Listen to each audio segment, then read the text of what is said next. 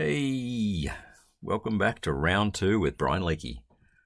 Alrighty, so here's the still shot from the second half of Brian Leakey's video. What he's doing here is comparing the angular size for part of the mountain on the right hand side, which is called the Old Man of Coniston, calculating an angular size for that part between the pink lines to be 0.194 degrees, and then translating that across to Blackpool Tower in the foreground.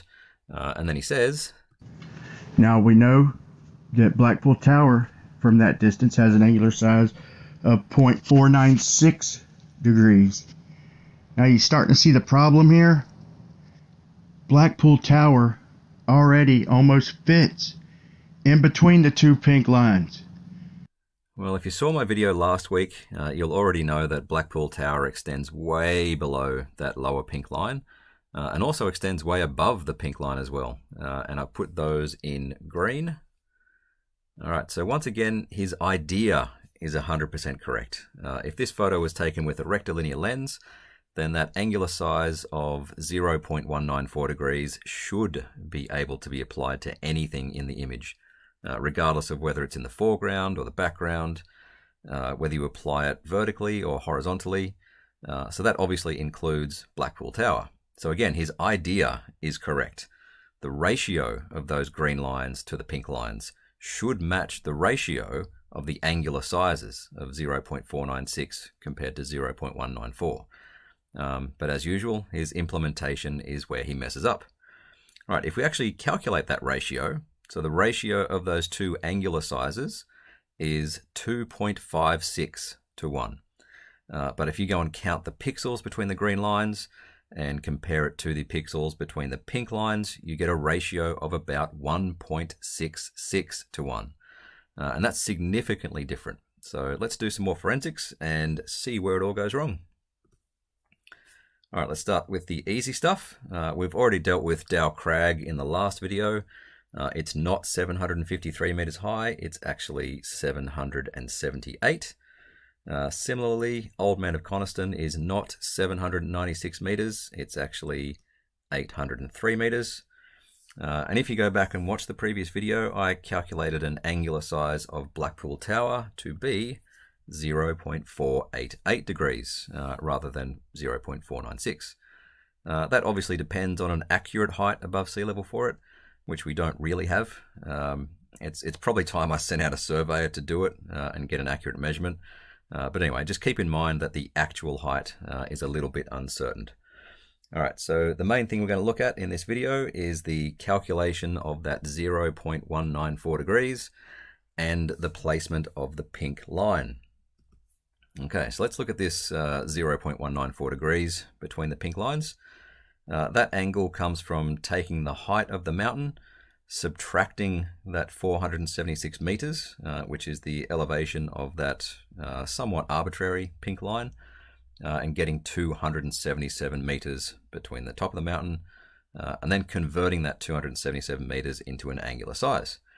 All right, so working backwards, if we add that 277 meters to the arbitrary 476 meter pink line, we get 753 meters, which is the given height for the height of Dow Crag on the left, not the Old Man of Coniston on the right. If you look back at the image, the pink line is clearly drawn to the top of the mountain on the right. So that's incredibly sloppy work, Brian. I can see on screen though that you added this little caveat about, even if I used 320 meters, blah, blah, blah, then I get a different answer. That's fine, but as I said, it's incredibly clear that you used the wrong mountain. So you should have used 0.224 rather than 0.194. And you've left yourself open then to the accusation that you cheated in favor of flat Earth when you should be doing the opposite. Right, so adding 320 meters to the arbitrary 476 meter line, you get 796 meters. But the official height of Old Man Coniston is 803 meters. So instead of using 320 meters, we should be getting an angular size for 327 meters. You also made a little typo. The distance is not 81.7 kilometers. It's actually 81.47 kilometers. Right, so if you do the angular size calcs for that, you should get an angular size of 0.230 degrees. You are off by almost 20%, which is not a good start. All right, probably time for another mid-game recap. So the problem we need to address is the ratio of the calculated angular sizes, so 0.496 to 0.194, doesn't match with the ratio of the pixels between the green lines and the pink lines, which we worked out to be 1.66 to 1. So far we've corrected the angular size calculations for Blackpool Tower and the Old Man of Coniston, and now instead of 2.56 to 1, we have 2.12 to 1.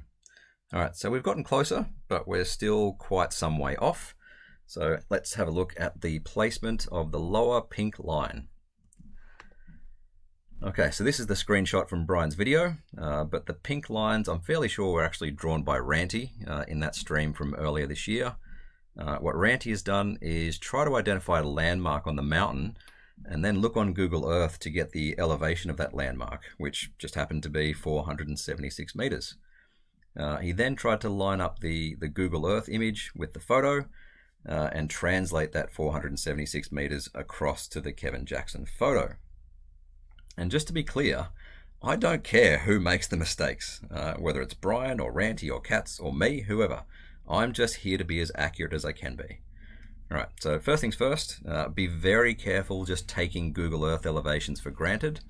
As we discovered back in 2018 from the St. Bees to Isle of Man observation, the numbers can be quite some way off, especially when the terrain is steep and the data has a very low resolution.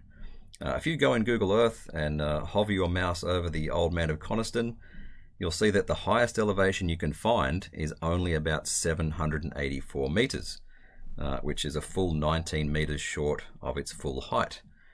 That's a problem because when Ranty is trying to line up the two images between Google Earth and the Kevin Jackson photo, he's lining up 784 meters on the left with its actual height in the photo of 803 meters.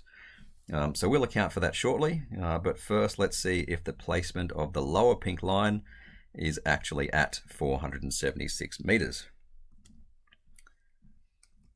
Okay, so here's the overhead shot of both Dow Crag and Old Man of Coniston, and what I'm going to do now is fade in a map from Ordnance Survey, which is the official source of elevations in the UK, and I'll do it a couple of times. And what I want you to pay attention to is the 3 bodies of water, as well as the walking track, which I have outlined in black.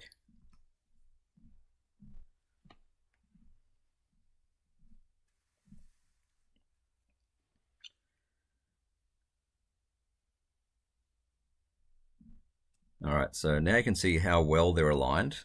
What I can do is use the Path tool in Google Earth to trace along the contour lines for 470 meters and 480 meters, which I have done here in yellow. What you'll also notice are these 2 aqua colored squares. These are actually polygons in Google Earth, and what you can do with polygons is set them at an arbitrary height above sea level. Basically, you just have to right click on the polygon, go to properties, click over to the altitude tab, change the drop down to be absolute, and then just set the height. Obviously for Dow Crag I've set it to be 778 meters, and for Old Man of Coniston I've set it to be 803 meters.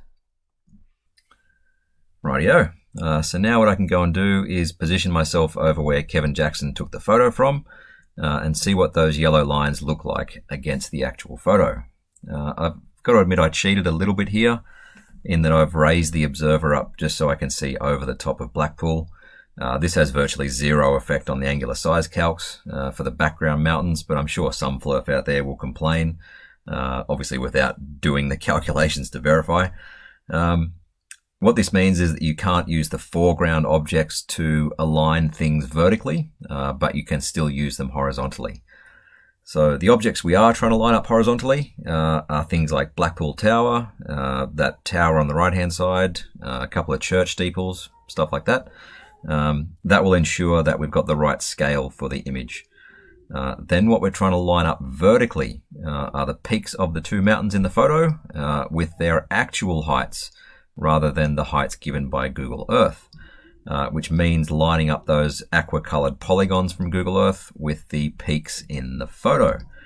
All right, so let's fade that in now and see where the yellow lines line up in the photo.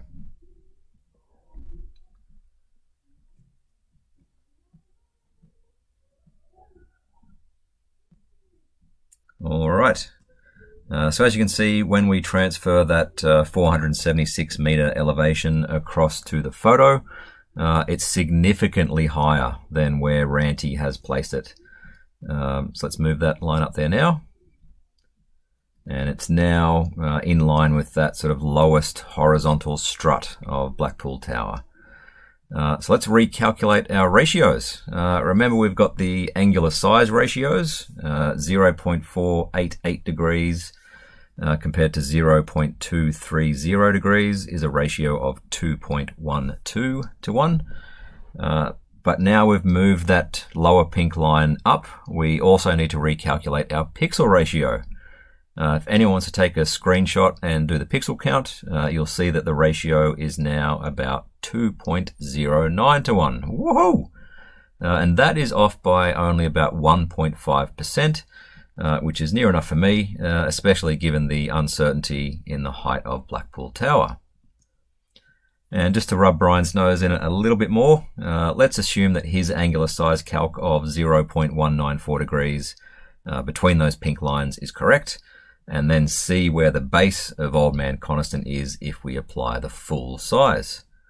All right, so the full size of the mountain is 803 meters, and it's a distance of 81.47 kilometers, and this gives it an angular size of 0.565.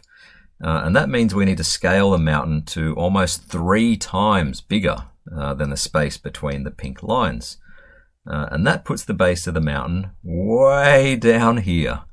Are you sure you want to stick with your numbers, Brian? I didn't think so.